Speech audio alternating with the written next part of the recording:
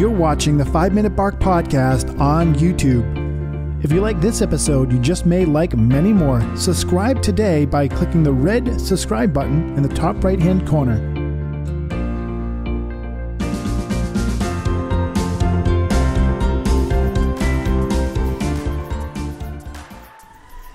And we are back on the 5 Minute Bark Podcast today, and we have Jairek Robbins here today, and I was encouraged highly by a beautiful girl named Sandy Sanders. She reached out and said, listen, you have to interview Jairek. He's amazing. So she brought me to your live video on Facebook, and she was showing me such great things that you're doing here today. So Jairek, why don't you say hello to everybody out there?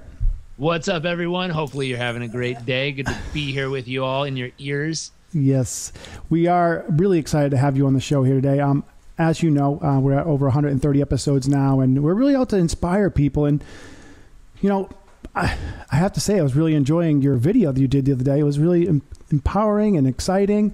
You did another one, I think, after that. I didn't get a chance to catch that. But what are some of the things you focus on in inspiring people? Sure. It's really simple. We do those daily, every day, right around 5:30, 6 o'clock Eastern time. Every single day. Every day. That's the goal. Now, that is the goal, not always life and reality. Yeah.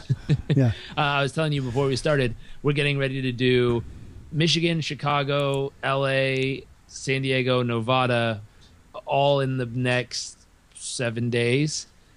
So as much as I try to hit that time period every day, sometimes due to travels and planes and all kinds of awesomeness, we miss those. But my goal every day is to pump one of those out. And the true goal with that is I'm just listening to what people are struggling with. I'm watching Facebook comments. I'm watching feeds. I'm watching what they're up to. I'm listening to our own personal clients that we work with. And I'm just seeing consistent little things that pop up in their life, in their business, in their health. And so I jump on there for a half hour each day and just riff on it. And break it down and show people exactly what it takes to get over whatever it is they're focused on. So each day is a different topic, and it ranges between political correctness and how do you face that conversation when someone brings up something and you have very different opinion than them. Understanding how to overcome adversity with understanding the levels of consciousness and spiral dynamics, how they went into South Africa and ended apartheid with that, and how you can use that in your understanding of other human beings around you to better communicate with them in your own office, in your business, with your clients, with your family, all the way that to how to build powerful daily habits. Simple stuff that can literally change people's lives. If you looked for a theme, if you step back 100 feet and just said, okay, what's the consistent theme behind all this? It's really simple. Helping people be the happiest, healthiest, most fulfilled version of themselves. You know what, Jared, I mean, I can see already in the passion. I mean, I always kind of gauge people. We do video, and I can gauge people by their intensity and their interest in what you're doing. And you're definitely passionate about what you're doing. And it's, you know, what specific things, like, for example, I was telling you I was doing an interview with Sean Stevens before, and he wants to rid the world of insecurity. Sure. What's your purpose?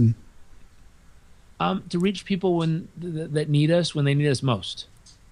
It's really simple. Every day when I jump on there, I have marketing experts reach out to me all the time, which I'm sure everyone does. And they always ask me, well, why is your page so small? Why do you only have 11,000 people following you?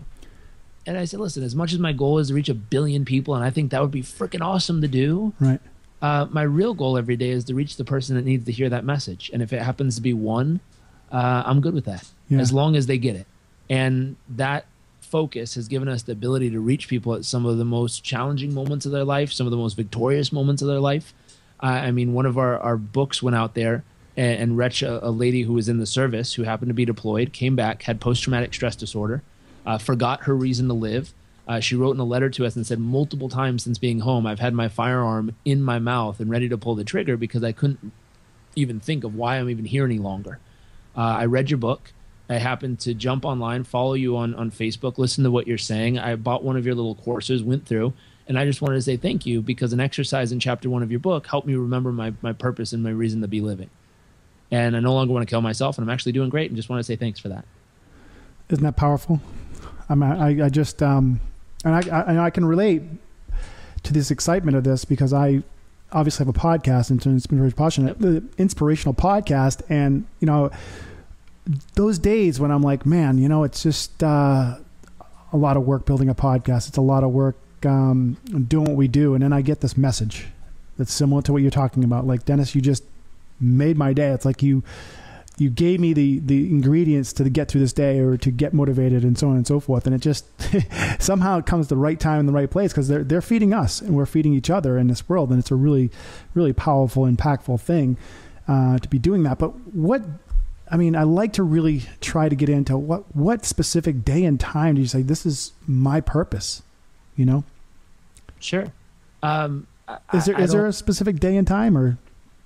No. Okay. It's a rolling thing. Okay. There's developmental stages that every person goes through. If you took a man's life specifically, it's slightly different than a woman's. Yep. And if you look at a young man between the ages of, let's say, 13 to 30, his whole life's purpose is about proving to himself what he's capable of. Mm-hmm. And some young men never grow out of this. You meet 75-year-old knights who constantly are trying to prove to themselves what they're capable of. And that's awesome. Good for them. Yeah. And some guys start to evolve right around 30 years old, and they look for something that's worth investing their life into.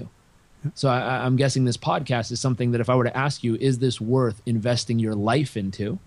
You'd probably step back and go, of course it is, because of the following reasons. Yes. And all that means is you've transitioned between trying to prove to yourself what's possible, and it's not about how many listeners can I get and how much money can I make off this, and is that possible? And there's a group of people who that's all that podcasting or coaching or training or teaching or business or selling widgets is all about. They just want to know what the peak of the mountain feels like. Yeah. Now, the truth is we've helped young guys do that at that stage of life. They've peaked out, made $100,000, like never made more than 50 grand in a year. We help them make $100,000 in a month. Radically not normal results, but that's an extraordinary result. And the next month they're depressed, sitting by themselves, not knowing what the hell to do with their life. Yep. Yeah, it's true. It's like, because you scratch your head and you're like, what the heck is next? Like, I thought money was the key. I have all this freaking money. It didn't fix it. No, yeah, it doesn't fix it, because we have to have a purpose, and we have to have the people around us that curate us as human beings. It's just a very important, very, very, very important thing. And that's this, not to interrupt you, but that's this stage of life. We're in the same stage of life. If I were to guess our ages, I think I'm 48. Perfect. Yeah. So you're right at the end of this stage of life. Yeah. I'll give you a heads up. The next thing that's going to happen is you'll feel as if you've made it at some point. Like, I've done what I'm supposed to do on this planet. I'm good. I don't know if you've hit that already or if you're getting close. I've been a professional athlete for most of my life, and I went and had a business or two and enjoyed that. And but this is nothing of what I would expect it to be, podcasting. I'm sure you can probably resonate with this. It's just the amount of connections I've made with human beings, and I'm not just meaning like connections. It's just personal connections.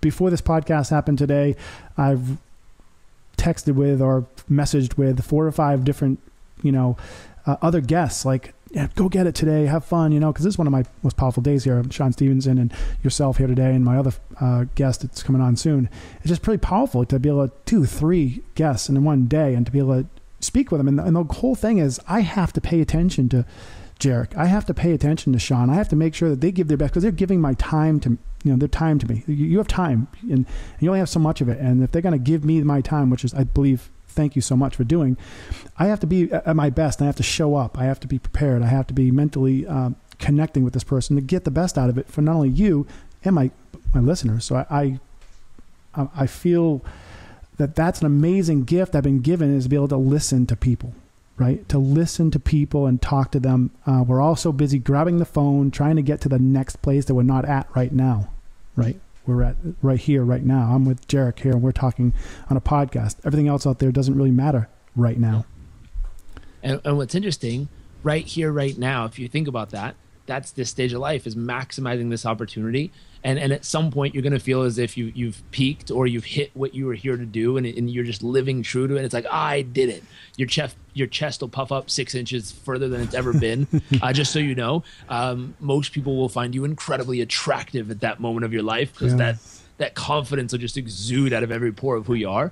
And then inevitably what happens, and right around 50, 55, somewhere in that stage, most men go through the next stage. We call it different things around the world, but I've heard it referred to as the tunnel, where a man will look himself in the mirror and say, was it worth it? Is everything I've done with the past 25, 30 years of my life worth it? Does it even matter? Does it matter to me? Does it matter to the people around me? Was it, what did it add up to? And it's almost like you take a needle and you're like, and like all that confidence disappears. And for some people, they stay in this tunnel for like 6 weeks. For some people, it's like 6 months. Some people, it's longer. But it's this re-understanding of self that exists there. And it's just constant questioning. If you happen to be a spouse of someone who's in this place or a good friend, they need a sounding board. They need someone to bounce ideas off of because they're rediscovering self at this moment.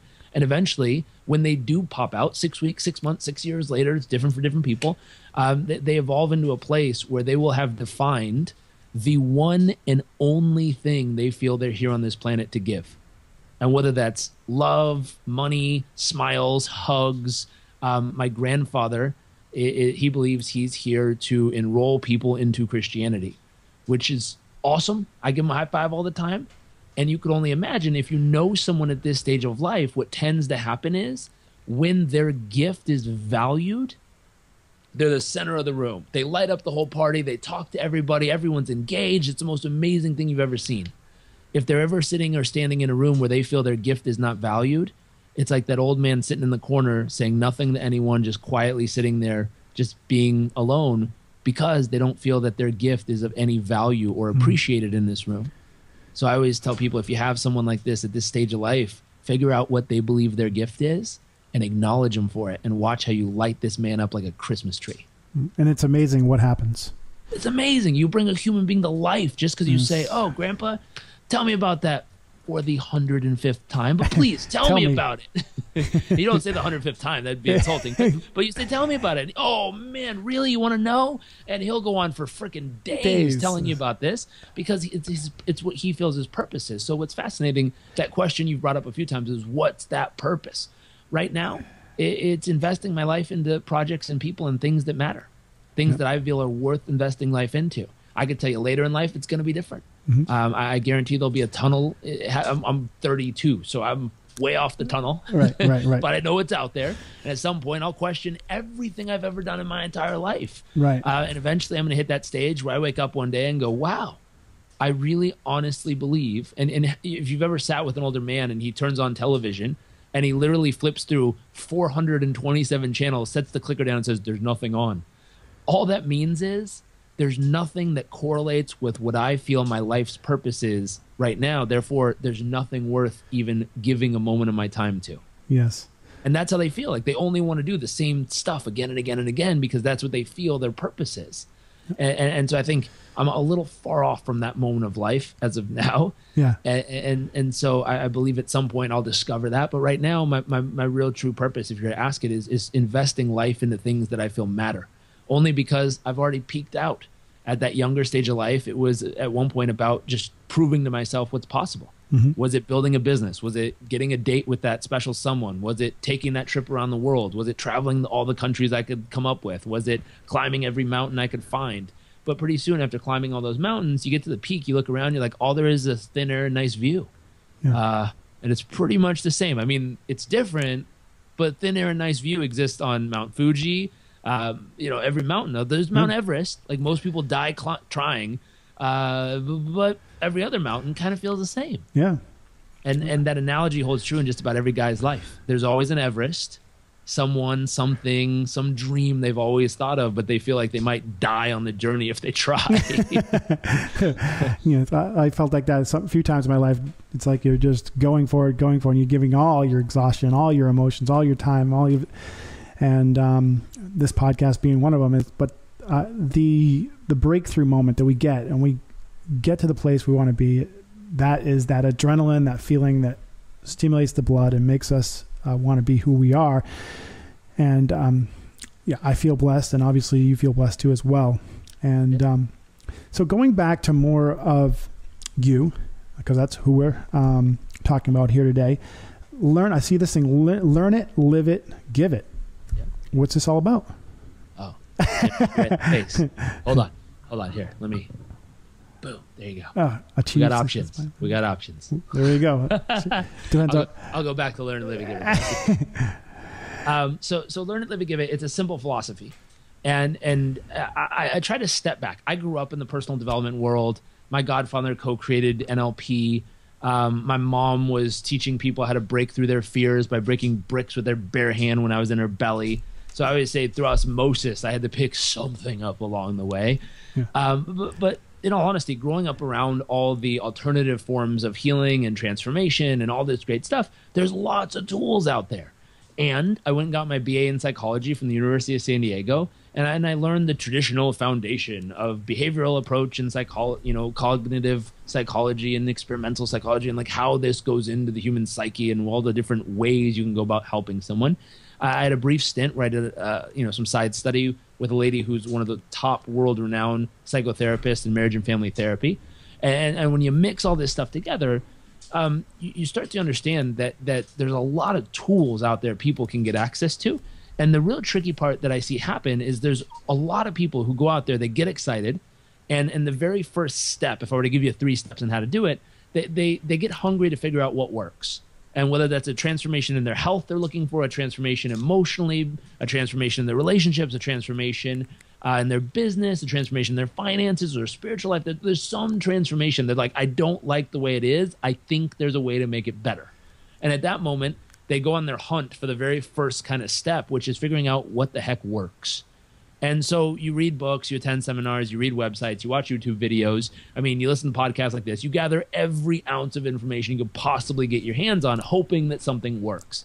Now, for some people, you're brave enough to actually try it, and you figure out, hey, something works. I figured out how to get healthy. I figured out how to create abs. I figured out how to lose belly fat. I figured out how to make money. I figured out how to build a business or serve clients or travel the world on a budget or whatever you figured out. You're like, this works.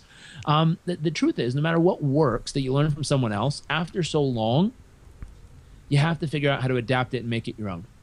Mm-hmm. Otherwise, it feels very inauthentic after so long because you're like, yeah, that's their thing that they do. And I know it works, but it's like, oh, I don't want to do it their way anymore. Mm. And so there's this piece of authenticity that exists in a lot of people, not everybody, but a lot of people, where they want their own authentic version to shine through at some point.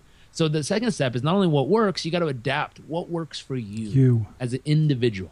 And eventually, once you figure that out, now you got to go to someone like Charles Duhigg, who talks about the power of habit. He breaks down habit into 3 things: a trigger, a routine, and a reward. And you got to say, okay, what's the trigger that'll set this off? What's the exact routine I want to go through every day? And what reward can I give myself? And how do I cognitively and emotionally, and more, this is behavioral psychology, how do I literally ingrain this into my nervous system until this habit and routine becomes biologically part of who I am? And you hear stuff from psychology like neurons that fire together wire together. And all that means is the more you do something, you build more nylon sheath around the neurons, which creates a stronger receptor that the more times you do it, the better you get at it. According to Duke University, 40% of what we do every day is nothing more than a cognitive routine that's been built into our cognition and our body. And therefore, we don't even consciously think about 40% of what we're doing all day. What you eat, how you dress, what you go to. One of my favorite topics to throw out there, just as an example, for anyone who works a 9-to-5 job at an office, if you every morning you get dressed, you get in your car, you drive the same way, take the same exit, get off on the same road, park in the same spot, and you do it every day for 20 days, 50 days, all of a sudden one day on a non-work day, you get in your car, you start driving, you kind of blank out, and all of a sudden you pull into a spot, you look up and you're like, why the heck am I at work? It's Saturday. And I don't know if you've ever done this. I've done that kind of stuff a lot. And all that happened was your brain went into autopilot. You became unconscious of what you were doing. You're still aware, but you're just not thinking about it cognitively. And your body went into autopilot and pulled you right into your spot. And what's funny is most people look around and go, oh, shit, and slowly back out of the spot to make sure no one's solved because they're not supposed to be there. But the truth is your body does that 40% of your entire day without you realizing it. Now, big wild question, if hopefully it's one of these things that works that you've built into autopilot. I hate to say it, but scientific research shows we have 60,000 thoughts a day. 95% of those thoughts are the same day to day, and 80% are negative. That means only 20% of our thoughts are positive. That means for most people, we haven't done a heck of a good job at building in those automatic positive thoughts. We haven't done a good job at building automatic healthy activities we do every day. We haven't done a good job at building great, powerful relationship Yeah, right. God, you know a lot. Yeah. You've been around the block a couple times. Yeah, you have. I'm like, real quick, to sum up the whole learn it, live it, give it thought process. Yes. That's the whole process. Number one, learn what it takes to have the results you want. Learn what works. Two is live it, apply it, figure out not only what works, but what works for you. What's your unique formula for the results? How do you build those powerful habits? What feels good? What feels right for your nervous system, your DNA? And finally, give it. Once you've built it in, it's an automatic habit in your life. You're happy, healthy, fulfilled. You're abundant. You're overflowing with awesomeness. At that point, find a way to pay it forward and show others an option of what works. I don't believe in the 5 golden pillars that everyone must follow because those are the golden pillars to success, says old people.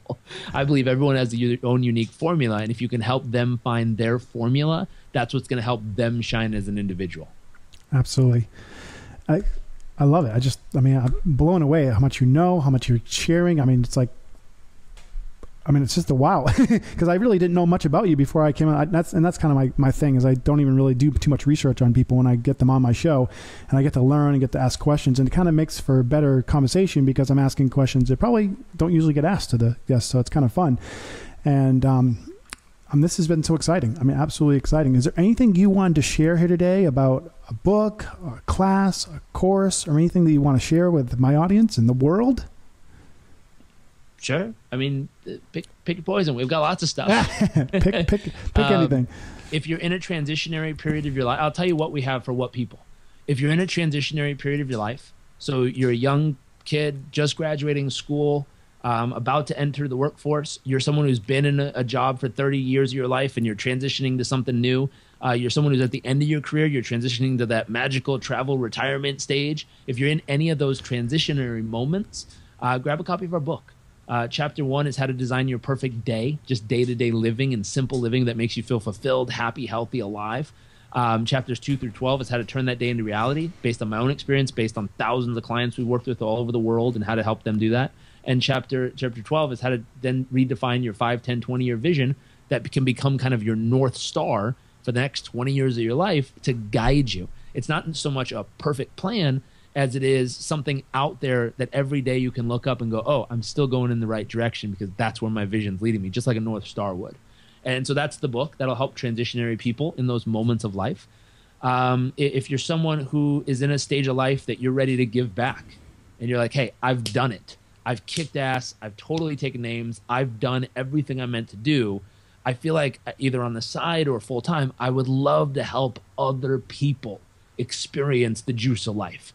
We have a brand new program called Performance Coach University we put together that's everything I've learned from basic psychology all the way through personal development mixed together specifically to help people perform at their absolute best. It's every tool I use in my personal coaching practice for the last 13 years to help entrepreneurs, executives, young kids. You name it, we've helped them all the way up to the elite special forces of the Air Force. Like these are the same tools we use in all those situations to help them perform at their best. And so we've packaged that up. That's Performance Coach University. If you're just trying to figure out how to set goals and kick ass at them, if you go to our main website, we have another program up there that you can grab. It's a 30-day program. Week 1 and 2 is how to set your goals, organize your plan, and maximize your schedule every day. Weeks 3 and 4 is how to kick your ass into gear and really maximize your motivation. Yeah. It's a simple program, but it works. Yeah. Like put a plan together, kick ass at the plan. And in all honesty, if you just want to check in with us like you do on this podcast and you like what you're hearing and stuff like this, join us on Facebook and hang out every day. Yep. We got a good crowd of people that come and hang out and capture those. And every day we try to just rattle off something awesome. Yeah. I like Jairek, what you're doing. I follow the same path as this. It's not about the numbers. It's about the quality and the one connection at a time. And I appreciate that. And, everybody's trying to, other podcasters, I see them commenting, I'm trying to get the big guests. I'm trying to get this huge, massive following.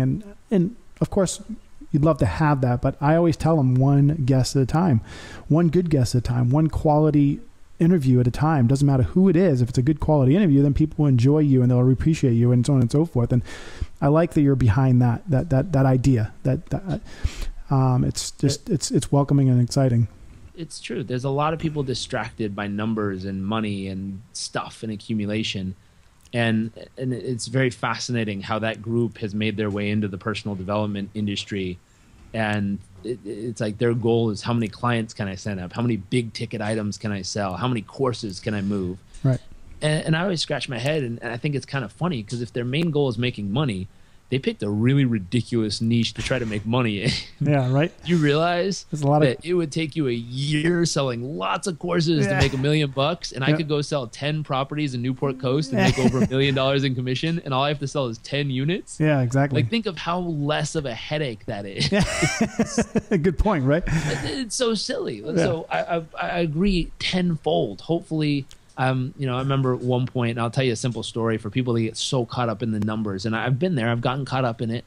I was so busy, building my business in the beginning, and I was so excited. And I was in a position where I didn't have a whole ton of money. And I really focused on, making money, growing a business. I was 24 years old, living in the front den of a house, trying to figure out how to make it. and at the time, I worked really hard. I got up to 52 one-on-one coaching clients a month.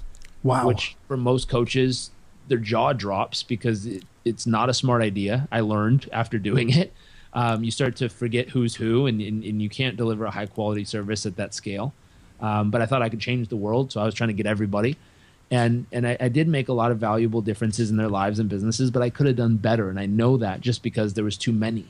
And so I had to figure out how to scale back. And there's a lot of people who talk about group coaching. That's the way to make a buck. And my thought is, group coaching is awesome if you're teaching someone a skill.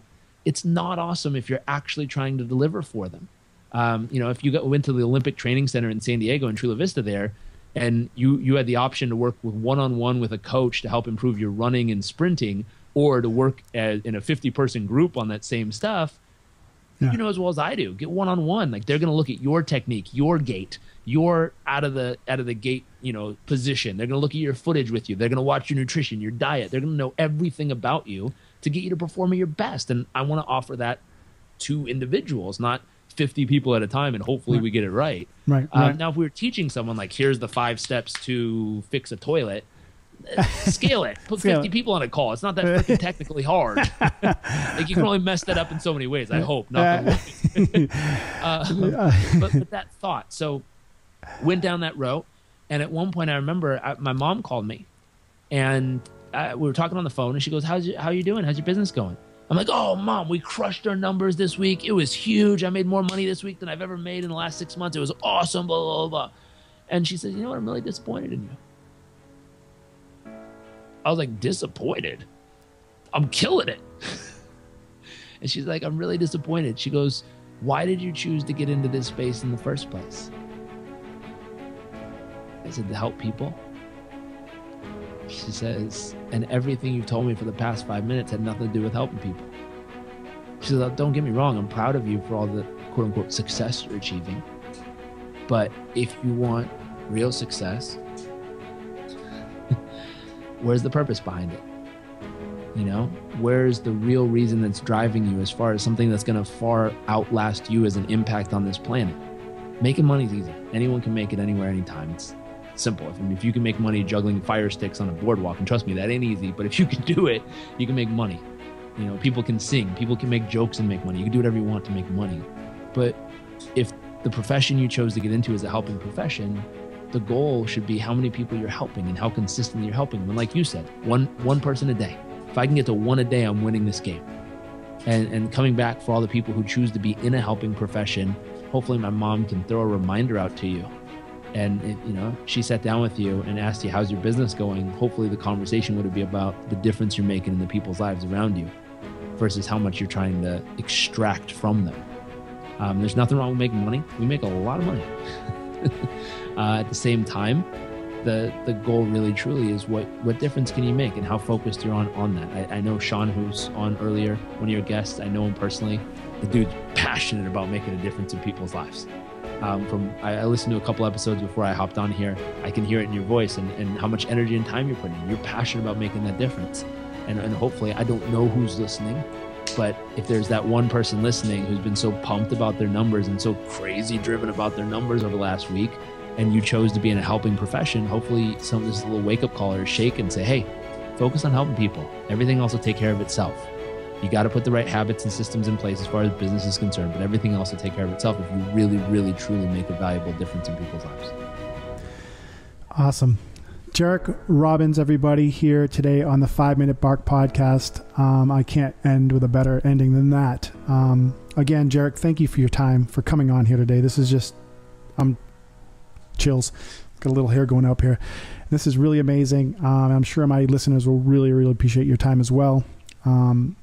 It's been an amazing day here for us at the 5 Minute Bark podcast, and I hope it's going to be an amazing day for you over there in Tampa, Florida. I know you're on your journey for 2 months now to go on the road and speak and do all kinds of amazing things for the world and for the people.